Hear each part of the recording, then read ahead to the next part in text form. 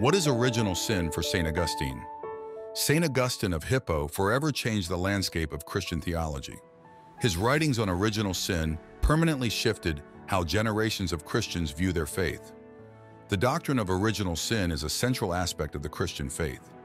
As a prominent figure of the Christian faith, Saint Augustine of Hippo expanded upon this concept, providing insight into original sin in addition to the biblical text itself.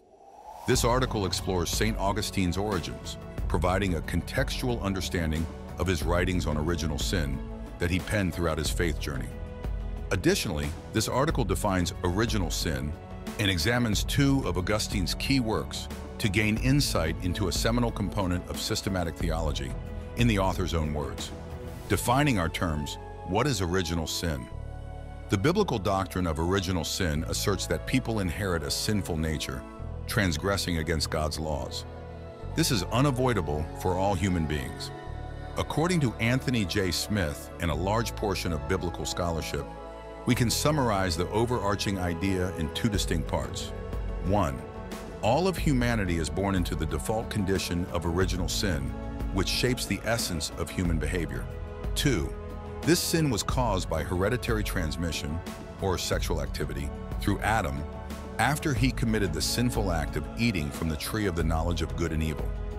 Throughout the entire biblical meta-narrative, these two ideas often interact with one another. Therefore, many denominations or traditions of Christianity adhere to this idea. Depending upon how different Christian traditions interpret the biblical texts, some may emphasize one of the two traits over the other when evaluating this doctrine.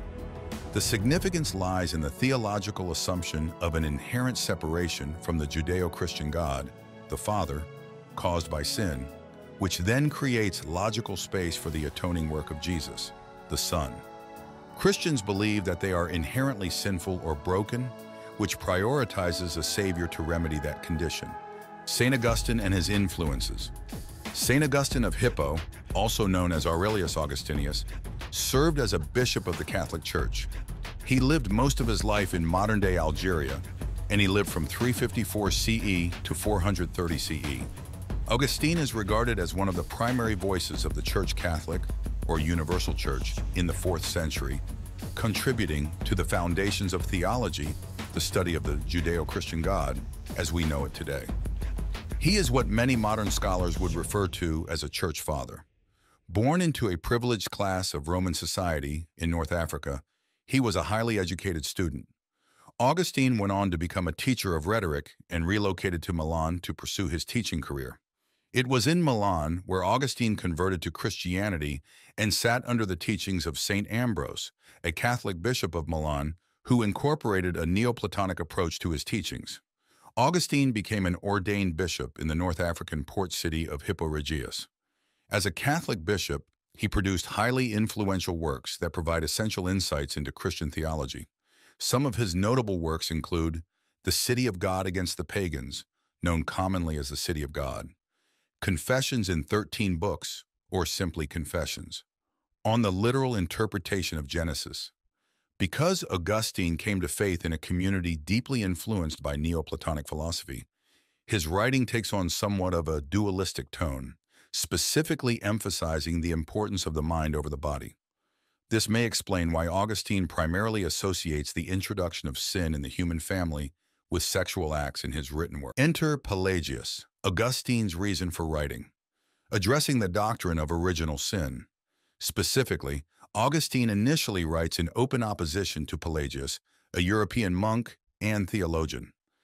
Pelagius advocated for a theological belief that denied the impact of Adam's first sin on his descendants.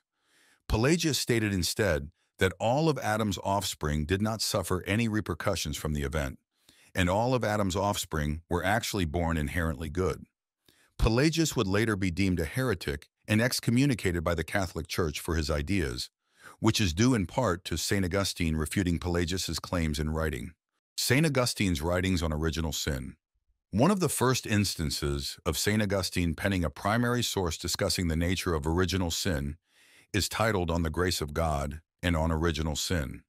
He wrote this work in approximately 418, primarily in response to the teachings promoted by Pelagius and his followers. Augustine makes reference to another man named Celestius who was pushing these ideas as well.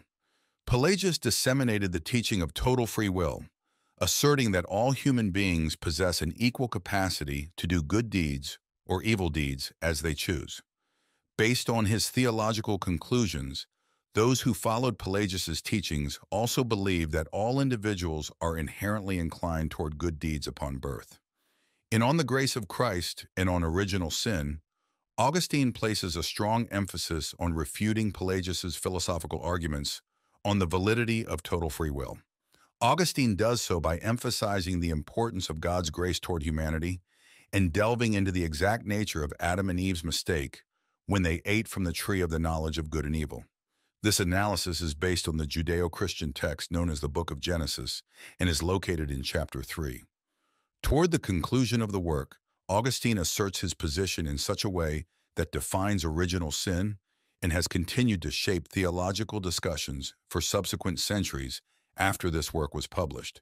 He says, now, whoever maintains that human nature at any period required not the second Adam for its physician, because it was not corrupted in the first Adam, is convicted as an enemy to the grace of God, not in a question where doubt or error might be compatible with soundness of belief, but in that very rule of faith which makes us Christians. How happens it then that the human nature, which first existed, is praised by these men as being so far less tainted with evil manners? The above quote adequately summarizes Augustine's remarks throughout the entire text.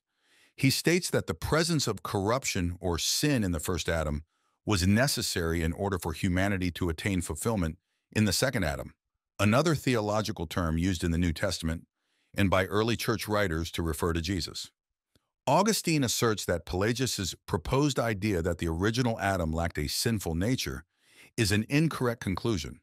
According to Augustine, if Adam was not inherently sinful against God, there would be no purpose for the salvific work of Jesus, as depicted in the gospel writings in the biblical text. The City of God against the pagans, referred to in its original Latin title as De Civitate Dei, another published work by Saint Augustine, further explores Adam's role in introducing original sin to the human family.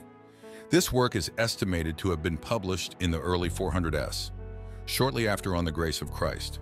In City of God, Augustine devotes less effort to refuting Pelagius's argument and instead spends more time referencing biblical texts to support his belief that Adam was inherently sinful and that this sin was subsequently passed down to future generations after Adam and Eve. Our first parents, Adam and Eve, fell into an open disobedience because already they were secretly corrupted, for the evil act had never been done had not an evil will preceded it. This quotation is just a single example of the plethora of ones like it that Augustine expands upon in books 12 through 14 of this work.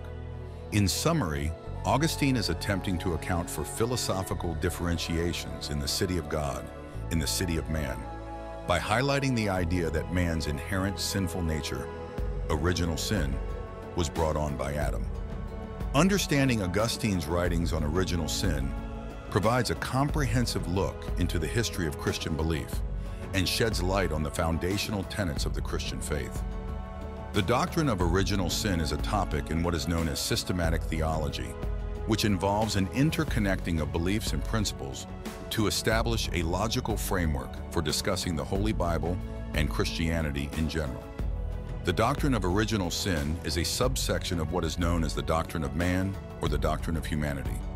This particular concept of systematic theology holds great significance for Christians, as it accounts for humanity's relationship with God, provides a sense of purpose in daily living, and offers a rationale for humanity's need to be saved through the salvific act of Jesus dying on the cross for the sins of humanity. Why does it matter? Original sin as the cornerstone of systematic theology. Conclusively, Saint Augustine of Hippo began his career as a famous orator in the bustling cities of the Mediterranean, but he ended it as a bishop of a Catholic church in a humble Berber town, producing written works that defined a whole host of Christian believers that came after him. Of all of his writings, works like City of God and On the Grace of God have played a pivotal role in shaping the perspectives of devout Christians on their own sin and their understanding of the saving grace of the Judeo-Christian God.